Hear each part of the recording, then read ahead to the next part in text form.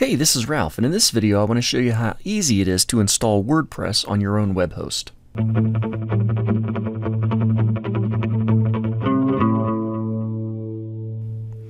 Okay, so first order of business is to get access to the WordPress files. So I'm over at wordpress.org/download, and I'm going to download WordPress, which is free. Okay, I've got it downloaded, so I've got WordPress, and I've got all the files right here for it. So I'm going to come back to these later, but step one, download WordPress so you have those available to you on your local computer.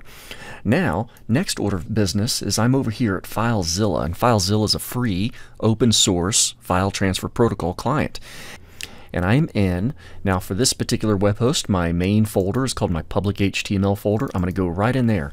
Now, you could install WordPress right into this main folder. And if so, then you don't really need to be prepping it first here. But what I'm going to do is I'm going to create a directory, a subdirectory break basically, and I'll call it WordPress. And I intend to install WordPress into this subfolder. So basically it'll be like mysite.com/WordPress as opposed to just mysite.com. So my intention is to put my WordPress installation right in here. I'm not going to do that right now. I just wanted to have that folder prepped and ready to go. Next order of business. So by the way, if step one is download WordPress, get that ready. Step two is make sure you have a space on your web host and your website to install the future WordPress. Step three, I'm going to head over to my website, to my web host, and I've got to prep a database that WordPress is going to use. So I'm going to head over to ralph.cocc-cis.com/cPanel.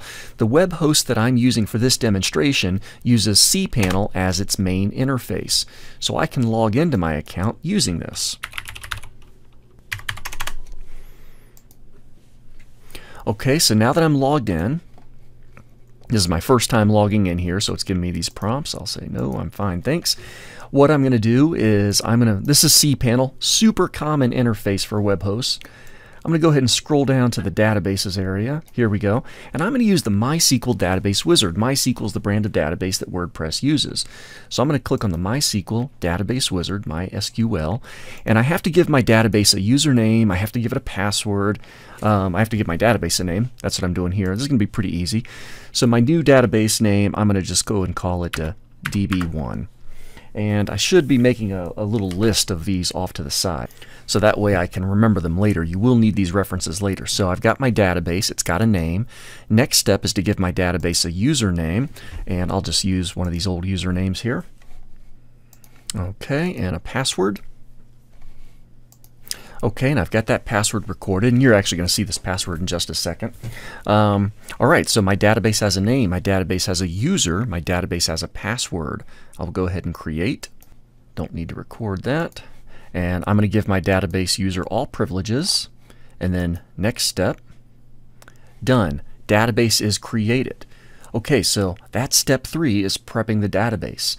Step four is to go into that WordPress file that you downloaded before, and the specific file that you need is the WP config file. Now they call it WP config sample, and you want to open that with whatever text editor you use most often, whether it's Notepad++ or just plain old Notepad if you wanted to.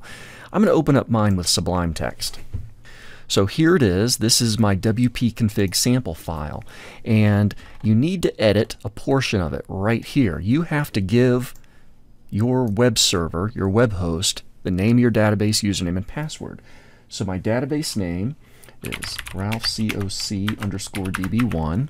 My database username, ralphcoc_user or UO1. That looks good. And the password that I created was altec357.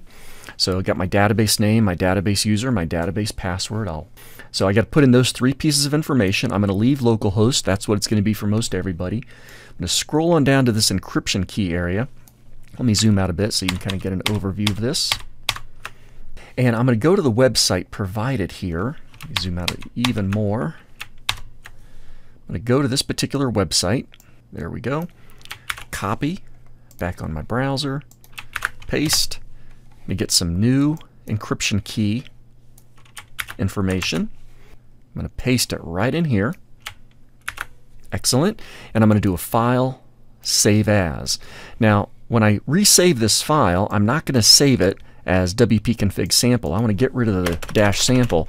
This is just wp-config php. I can save that, and now in my WordPress files you'll see that I have wp-config.php. I technically don't need that sample anymore, so I can get rid of that.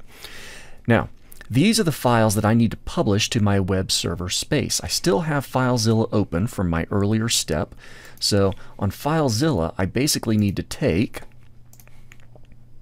these WordPress files and upload them. So I'm going to select them all. Just do a Control-A to select all. So I'm getting these 3 folders, WP admin, content, and includes, and all these random files here. I'm going to put those onto the remote side of my FTP client. And this is going to take a couple minutes to upload, so I'll just go ahead and pause while that's doing its thing. Okay, that process is complete. So I'm going to go ahead and minimize that, and I really don't need this open anymore. I can close that, don't need that anymore. Back over at the browser, now for the ultimate test. I head over to ralph.ccc-cis.com/WordPress, which is where I installed that WordPress system, those WordPress files. Press enter. And if you're successful, you should get a screen like this. The very first time you go to a new WordPress site, you are prompted to create that WordPress site. So I'll click continue, give my site a title, username, and password. So this username and password is for managing your WordPress site. The username and password that I created before was for the database that WordPress uses, and then of course I still have a username and password for access to my web host that I use in FileZilla that I created before the video started. So lots of usernames and passwords to keep track of. Use different ones for everything, so never use the same combination of username and password for 2 different accounts. And there you go. So that is how easy it is to set up a new WordPress site.